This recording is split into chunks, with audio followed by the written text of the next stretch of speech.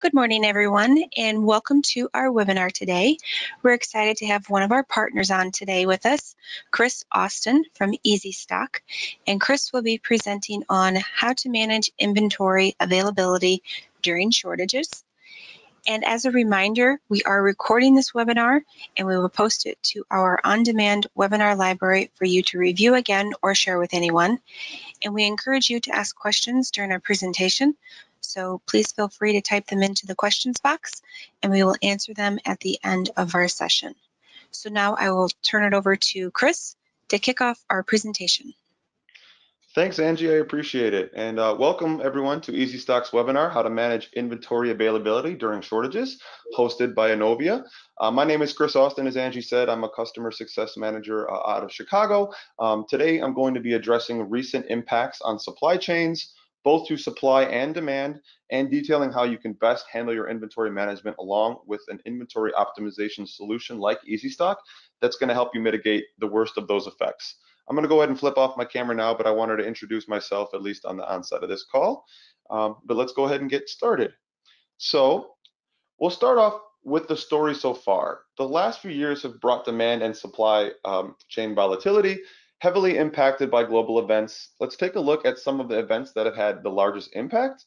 The US-China trade war. So kicked off in 2018 by then President Trump, the trade war between the US and China was the US's response to China's perceived unfair economic policies, alleged intellectual property theft, and attempt to lessen the US's trade deficit. The result was multiple rounds of retaliatory tariffs being imposed by both countries on seemingly everything. For Chinese exports, the US increased tariffs on everything from telecommunications equipment, circuit boards, processing units to car parts, to furniture, to tiles and beyond. For American exports, China increased tariffs on goods including vegetables, chemicals, whiskey. We're talking tariffs on hundreds of billions of dollars worth of goods on either side. China still maintains tariffs on 58.3 of its imports from the United States. The United States still imposes tariffs on 66.4 of the products it brings from China, according to the Peterson Institute for International Economics. The Biden administration is currently keeping those tariffs in place to hold China accountable. This has brought higher costs to businesses in both countries and continually disrupted the supply chain in 2018. First, US COVID-19 lockdown is the next step here. On the heels of the trade war came the first US COVID-19 lockdown in March 2020. I don't need to go into much detail here as we're all aware of the changes to demand that lockdown brought. Depending on the business and goods, demand either surged wildly, as such as home office equipment, home gym equipment, toilet paper, or disappeared overnight as customer habits changed drastically. Globally, no one was prepared for such sudden changes. Stockouts and shortages were incredibly common in those first few weeks and even months. Even now, we've regained at least a little equilibrium and normalcy with the COVID vaccine. People and companies are struggling to determine what their future habits will look like, and this is still impacting demand in particular. Let's look at container shortages. In early 2021, new effects of the pandemic and subsequent closures showed up in the form of container shortages. This is a bit of a misnomer, really. The problem isn't necessarily a lack of shipping containers. The problem is that the shipping containers are not in the right places. After port closures toward the end of 2019 in supplier regions, including China, due to the pandemic, ships are already en route were forced to dump shipping containers full of goods at new ports. But then, due to the pandemic restrictions, couldn't refill and ship those containers elsewhere. Other delays have caused empty containers to be left behind. The end result of all this chaos is week-long delays and skyrocketing prices for shipping containers. Also, the Suez Canal blockage. On top of the shipping container shortage came the blockage of the Suez Canal, one of the world's most trafficked shipping lanes. An estimated 400 million worth of goods flows through the canal every hour by one of the world's largest cargo ships for 6 days was blocked. The impact due to the supply chain was obviously devastating. This blockage resulted in an estimated 54 billion in trade losses, and recovery will take months at the very least. Lastly here, high prices of raw materials. Additional tariffs, high demand, container shortages, and disrupted supply chain have culminated in high prices for raw materials. Raw material prices are expected to average 10% higher this year compared to 2020. before stabilizing in 2022, according to the World Bank's Commodity Markets Outlook. So what have all these challenges led to? Stock shortages and high prices coupled with unhappy customers have resulted in stressed out supply and inventory procurement teams. Honestly, I can't blame them. These challenges and supply chain disruptions are here to stay for at least another 6 months, very likely even longer. So here are a few tips on how these stressed out teams can best manage their inventory availability.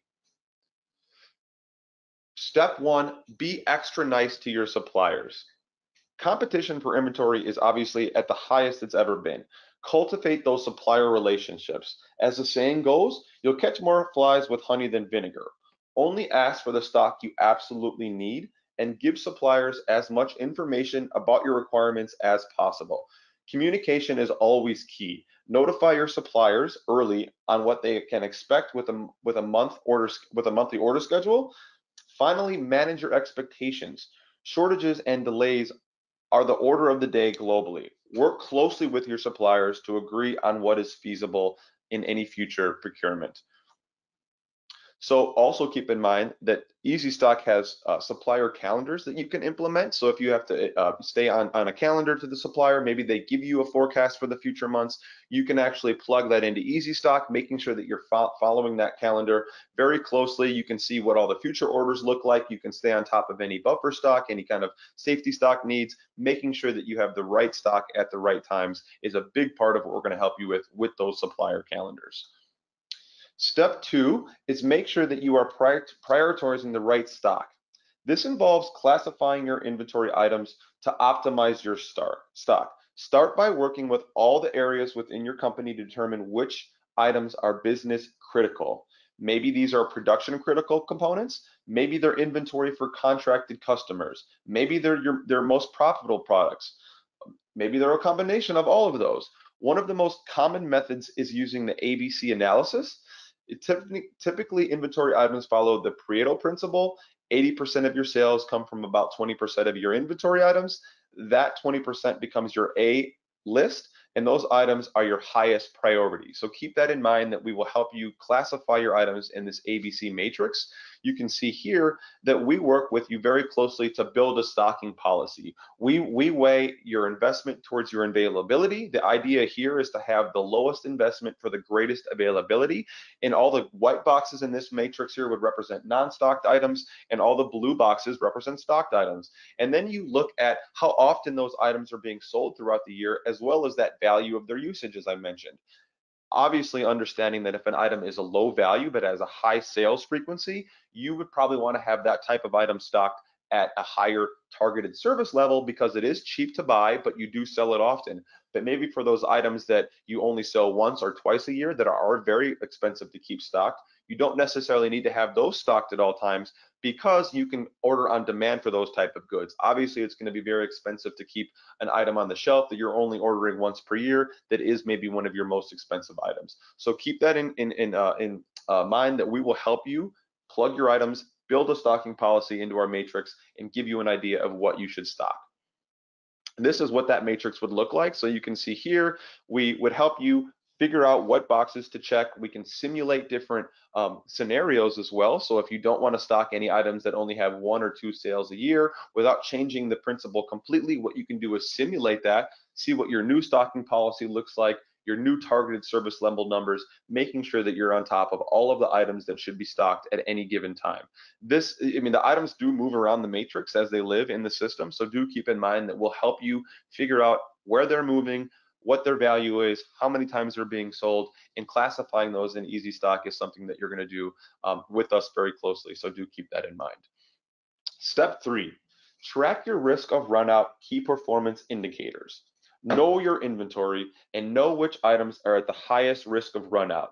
The easiest way to handle this is by generating a risk of runout report using your current stock levels, demand and forecast, and the current lead times. With this data, you can determine when the stock is projected to fall below a certain point, and from there, you can prioritize your critical stock items based on whatever parameters you have decided.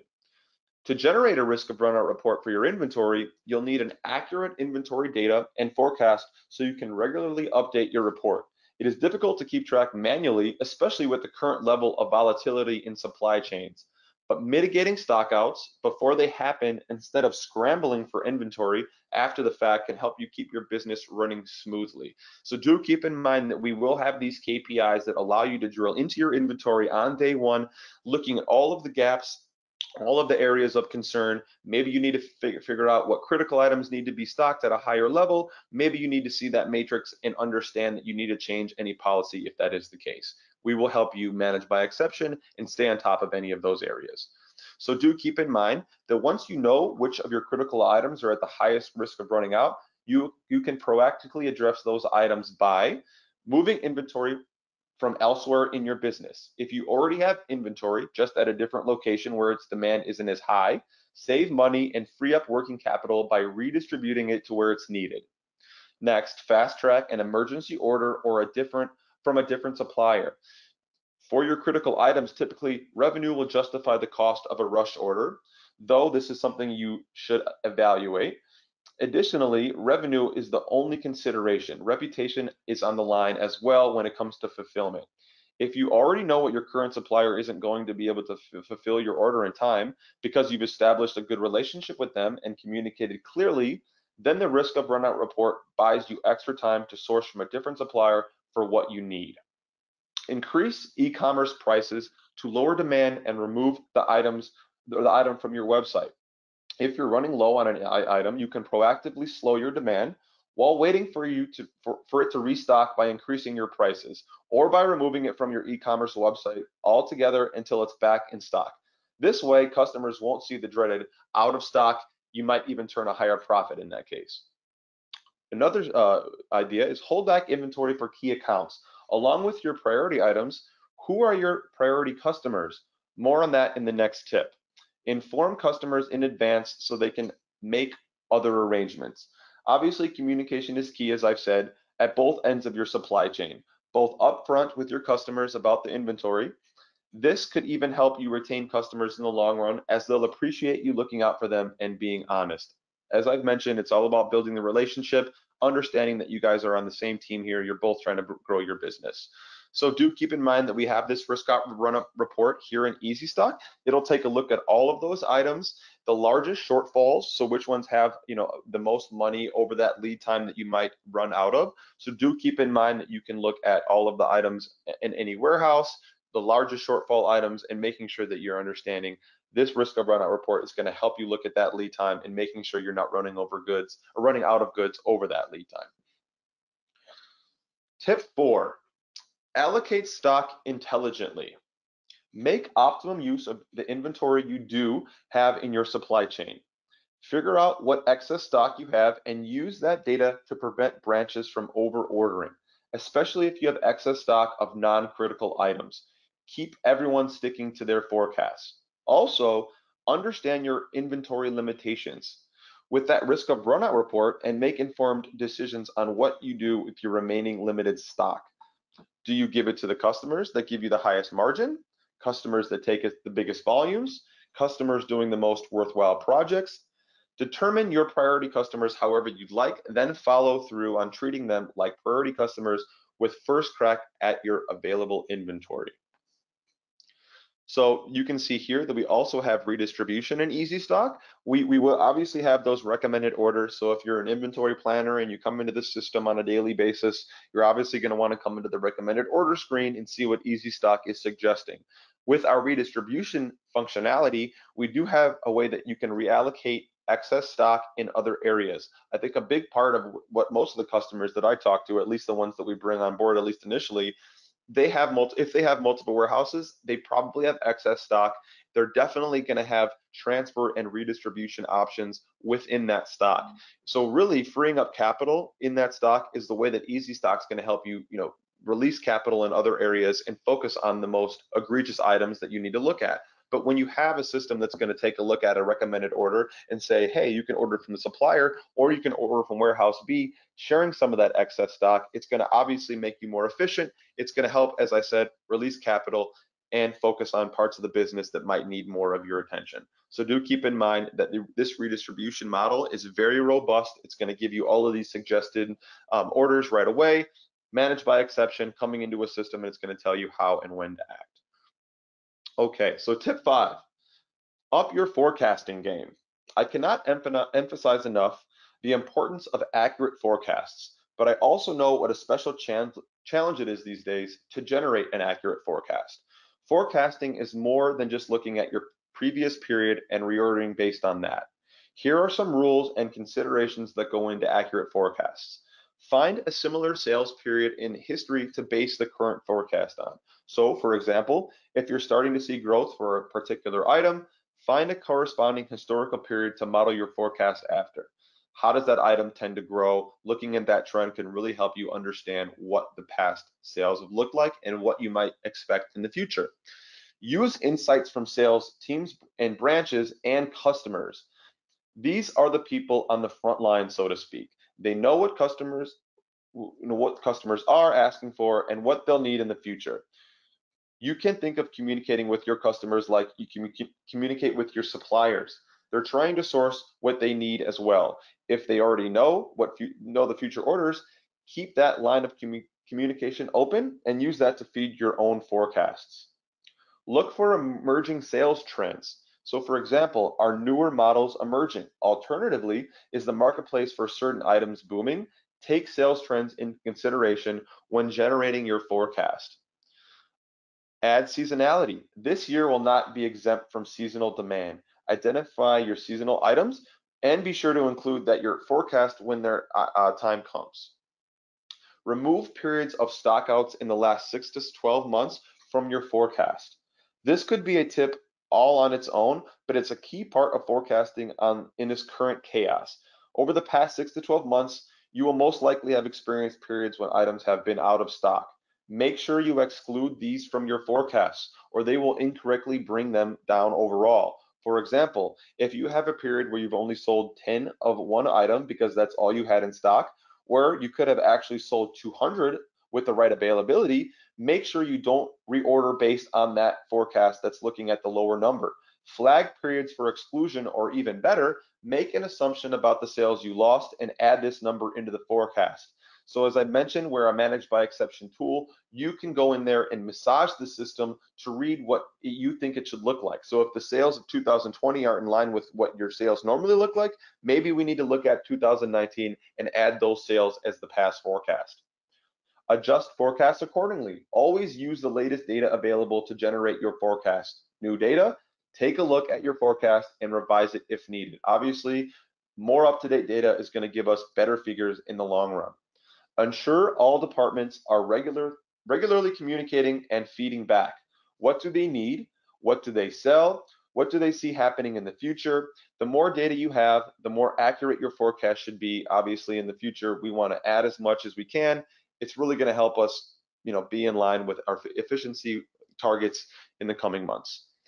As you see here, this is the automatic high accuracy forecasting that you'll get in Easy Stock. So when we do pull in your items, we divide the items into 9 different categories based on the demand type. So slow, lumpy, fast, all based on historical sales. Then we will build a forecast based on that demand type. So obviously, a seasonal type product, maybe a lumpy item, is going to have a completely different forecast algorithm than an item that's fast or a positive trend.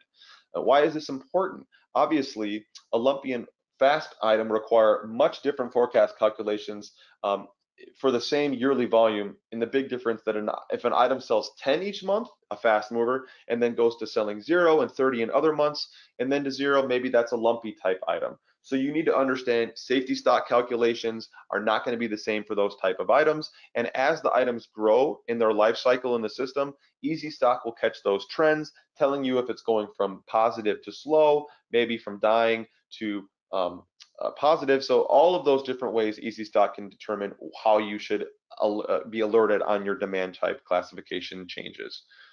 And this gives us an automated forecasting look at what goes into the forecast. So as I've mentioned, we do have that base forecast also based off the historical sales. So looking at all past sales on any item. And then on top of that, we have trend. Then we'll take a look at any trend items, making sure we're not getting aggressively too high or too low. On top of the base and trend, we also have seasonal factors. So the Easy Stock will look at every single item and automatically tell us if it is being considered seasonal. It will not apply that seasonal factor unless it is above a certain threshold. So if it's above a certain fitness level, we can have that automatically turned on. And then on top of that, so we have all of this managed by exception, all this automation in the tool itself, but you have manual inputs as well. So if you know that you need to add a promotion or a campaign in the summer because you know that sales are going to start to increase, you have the ability to massage the system. So as I've mentioned, the system's going to tell you how and when to act, but you do have the ability to put your own spin or your own touch on any specific item or any group of items to make sure that it reads what you expect the future sales to look like. Do keep that in mind that you can adjust any of those figures. Okay, step 6. When supply chain disruption is a major concern, it goes without saying that you need to closely monitor your lead times. Having full visibility of your suppliers' delivery performance is key to mitigating its impact on fulfillment. Where possible, track actual lead times and act when they begin to deviate from your expectations. Actions may include increasing safety stock levels. While this will result in more cash being tied up in stock, this should only be in the interim measure, and you can look to reduce stock levels again when your supplier's availability improves. Shortening order cycles. If it's possible, order less stock more frequently. Shorter order cycles will help you keep a closer eye on your stock levels and reduce the stock out risks associated with big order being delayed. Switching suppliers, this will also be in the next section, but some stock movement systems have the functionality to take a supplier lead time into account when calculating reorder points. If resources allow, you should find time to manually update these lead times as often as possible, even if you just focus on your most profitable or business critical items. It's definitely important to understand that the lead times affect a lot of these numbers in the system. Obviously, they're going to affect when you get the product and how often you need to reorder. So making sure that you do have updated lead times is very important. Obviously, we're pulling over a static lead time. We do have some dynamic lead time functionality that I think we'll get into in a few slides here. So this is the lead time analysis in EasyStock. Obviously, we're going to be having a lead time on every single item, but as the dynamic lead time is changing, you need to stay on top of that. Obviously, it's going to affect ordering. It's going to affect buffer stock numbers. So definitely make sure that you're looking at that lead time so you understand where the capital is going to be needed in the future. Step 7, diversify your supplier network. Many companies are realizing that it's time to hedge their bets and source their goods from more than one supplier. Using partners strategically located across the world means that issues arise in one country, there's an alternative on hand. If you have a broad supplier base, you need to continually reevaluate it to ensure you're getting the best deal in terms of unit costs, delivery speed, and reliability. Compare suppliers based on criteria that's important to your purchasing needs. This could be their lead times, unit prices, or minimum order quantities. Some stock management systems will offer this information prior to placing an order, but be sure that you update the system with the most up-to-date data to make the most informed decisions. Maximizing your supplier options for your highest priority items. Don't put all your eggs in one basket, so to speak. And this goes for your highest priority items as well. Fulfillment failure on the part of your supplier can have devastating effects on your supply chain. Don't ignore supplier location. When you evaluate a new supplier or even your existing supplier, make sure you're keeping in mind their supply chain as well. How easily can they resource raw materials? What additional costs do you incur with shipping? What threats are there to the supplier fulfilling your orders? While EasyStock doesn't have a screen for supplier comparison, the solution does store the data on the suppliers that you need to help guide your decisions, including that lead time, supplier calendars, and much more. Okay, step 8. Step 8, optimize your shipping. If you're importing goods into the US, you need to make every shipment count. For example, if you're bringing shipping containers to the US on long lead time, be sure to check that every item coming over has an upcoming demand to fill. Don't let suppliers ship half full containers. Don't let them fill up with items that are not business critical. Go back to your order schedule and check that the shipment reflects your forecast needs. Alternatively, businesses who buy closer to home have different challenges. If you deal with smaller local deliveries, you most likely have minimum order values or quantities to hit for lower freight costs. While you want to avoid the additional delivery cost, make sure the order only includes goods that you know are needed in your sales and production projections. Otherwise, you're simply filling up your warehouse and investing much needed working capital in items that your business can do without. So we do have the order fill up functionality in our system that will allow you to meet a lot of those minimums. So you can see here that you can meet minimum total values, minimum total volumes, if that's something that you're using in your business, or even weight. And that's going to help us look at the current orders. So when you come into the recommended order screen, obviously there's going to be the recommendations on day one saying these are what you need to order now. But when you use the order fill up functionality, what that does is it actually takes a look at the projected orders from whatever supplier you're looking at and saying, okay, well, you're going to order from the supplier today. We also see that there's 5 more orders in the next 2 weeks. If we fill this order up now, you're going to save a ton of money by having to, rush these orders in the coming weeks. It's going to make this order as filled up and as much robust as it can be. Obviously, the efficiency is going to increase when you have a functionality like that. Staying on top of those minimums, making sure you're ordering as much from the supplier at any given time is going to be a way to be successful, obviously. So keep that in mind, that this order fill up functionality is a great way to meet any of those minimum requirements. Okay, step 9, let the computers do the computing. Investment in technology is critical to help you manage your supply chain during periods of severe disruption. It will also keep you one step ahead of the competition as we move into a new era of trading. And here's why. Tech makes businesses responsive and agile. Better systems will give your team the visibility and control it needs to manage the moving parts of your supply chain. When challenges arise, software such as warehouse management systems and inventory control tools are invaluable, providing the data and capabilities to act quickly and decisively. Tech increases efficiency. Busy inventory managers will save valuable time by automating everyday manual tasks. Instead of spending hours calculating safety stock levels or updating supplier lead times, they can focus their energy on value-adding tasks.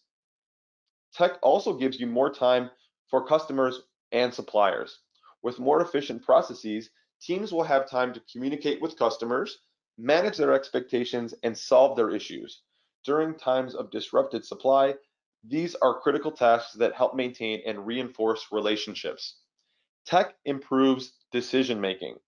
Digital supply chains ensure data transparency and improved data accuracy with accurate, up-to-date information.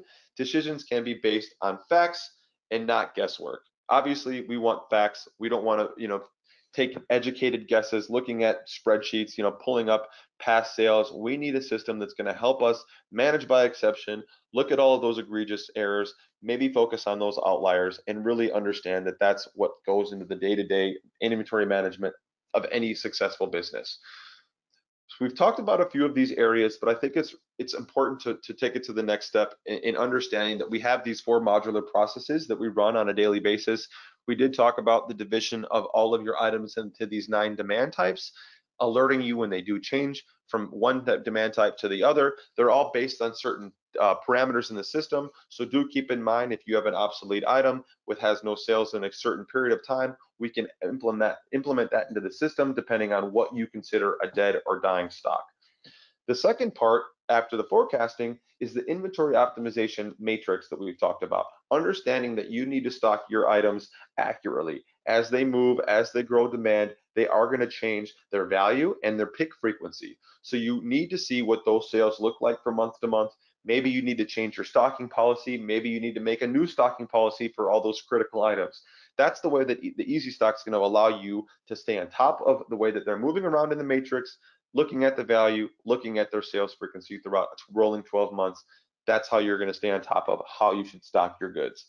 Looking at replenishment and multi-site planning. So I did mention, the different recommendations telling you where the excess stock lies, but it also allows you to look at the point of sale aggregation. Maybe you have demand coming from a warehouse, but you need to roll that into another warehouse. That's another way that Easy Stock can help you understand where the orders are coming from.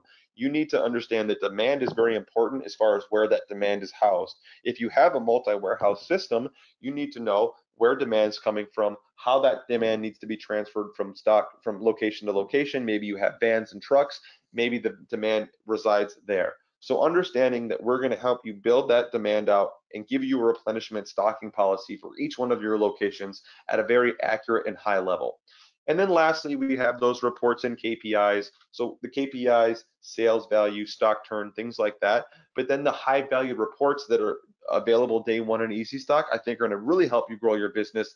That excess stock report, allowing you to see where all the excess is located in all of your inventory, risk of runout report, looking at all of those shortages over lead time. These are ways that you're going to grow your business when you have not had a reliable tool like Easy Stock in the past. We also like to talk a little bit about where we come from. So Easy Stock is the leading inventory optimization app because of the backing of our parent company, Synchron. So Easy Stock is built on Synchron's powerful platform. Synchron provides, amongst other things, inventory optimization for the enterprise size companies. So you can see a couple here: Hitachi, Mazda, JCB, Manitowoc.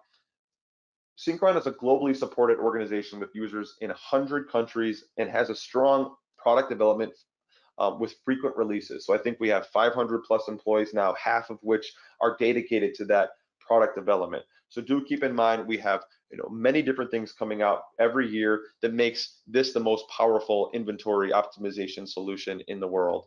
And Easy Stock uses that same powerful technology. It's just slimmed down to meet the needs of the small and mid-sized business. Still based in the cloud, still integrates with ERPs. We do have that pre-made connector with Business Central, so do keep in mind it makes implementation very seamless because we have that connector. But we service a variety of industries, including distributors, wholesalers, retail, and you can see some of the clients that we have on here: Design Ready Controls, John Lewis Home, Old Dutch, HVAC company. So if you have inventory, we can definitely help. Do keep that in mind. I do like to give a little background as far as our parent company, because I think it's important to understand that it is a very, very powerful technology that we're built off of. With all of that said, I think we've kind of wrapped up here.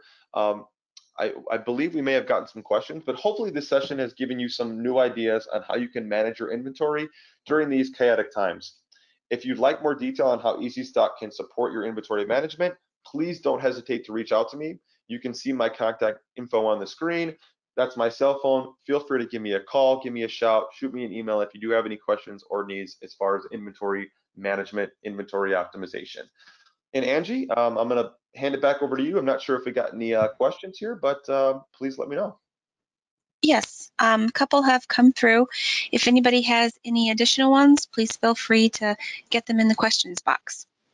Great. The first one is, how can we handle changing lead times?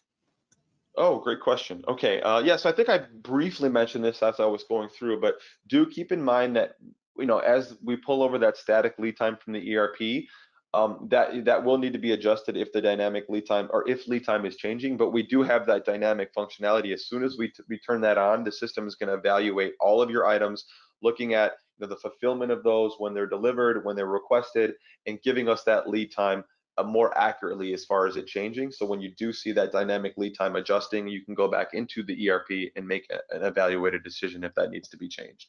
So great question there. Okay, thank you. And we've already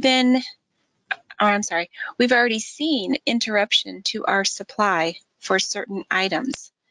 How can we handle those items going forward? Yeah. So obviously, as I mentioned a bunch of times, we're a managed by exception tool. So when those items when they are interrupted, our system's probably going to alert you. They're probably going to show up on the risk of runout report. It's going to help you prioritize, the highest shortfall items, the ones that you need to act immediately on. Same thing with the excess stock report. It's going to allow you to see the items that have the most excess, allows you to drill down to those items right away. Obviously, the ones with the most risk of runout are going to be the ones you need to act on right away.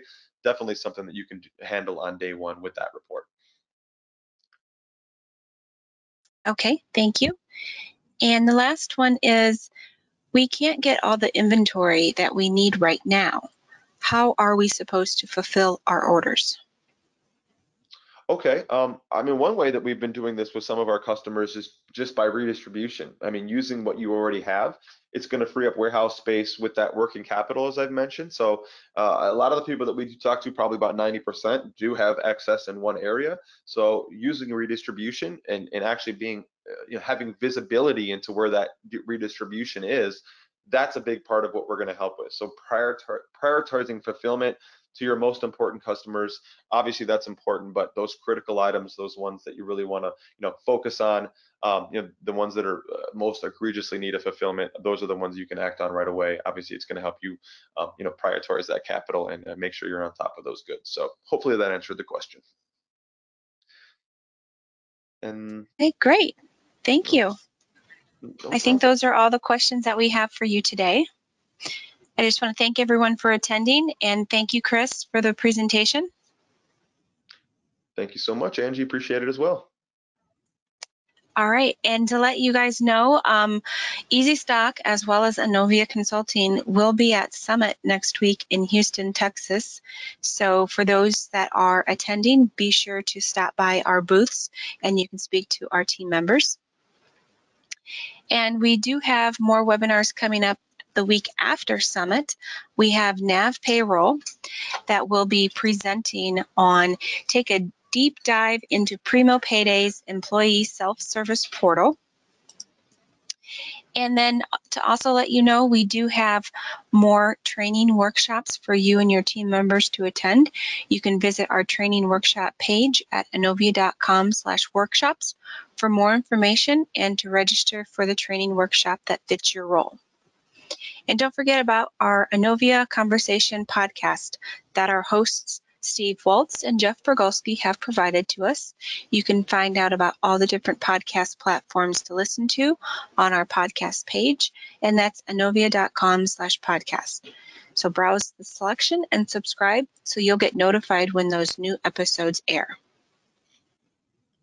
All right, well, thank you again, Chris, for attending or for presenting. Thank you, everyone who is on, or if you're watching on demand, thank you for taking the time out to watch this. And we hope to see you soon on another Anovia webinar. Take care, everyone. Thanks, Chris. Thanks everyone. Bye.